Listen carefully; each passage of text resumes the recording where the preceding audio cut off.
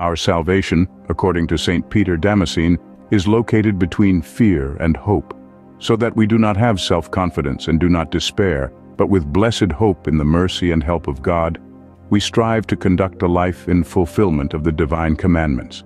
According to human reasoning, the path of salvation, it would seem, should be a smooth path, quiet and peaceful. But according to the words of the gospel, this path is sorrowful, difficult and narrow.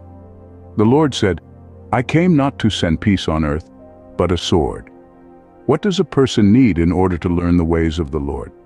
A person needs to be meek and humble, and then the Lord himself will teach him how to walk the way of the Lord.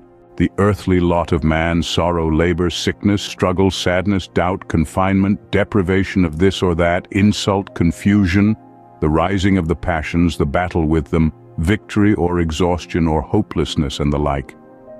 It is not in vain that the prophet David said, "There is no peace in my bones in the face of my sins." The beginning of salvation consists in rejecting your own will and understanding and doing the will of God.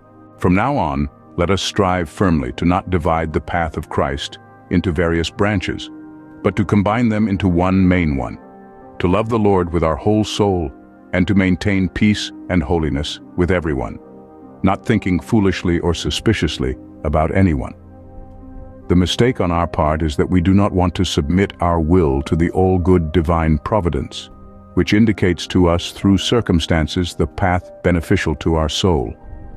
Instead, we look for some sort of peaceful way for ourselves which exists only in dreams and in reality is nowhere on earth. There will be rest not for everyone, but only for a few, when they sing, "With the saints give rest."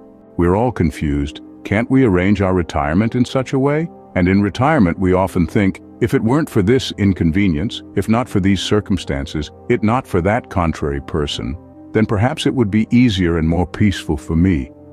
But we forget that discomforts often come from within us, like evil thoughts.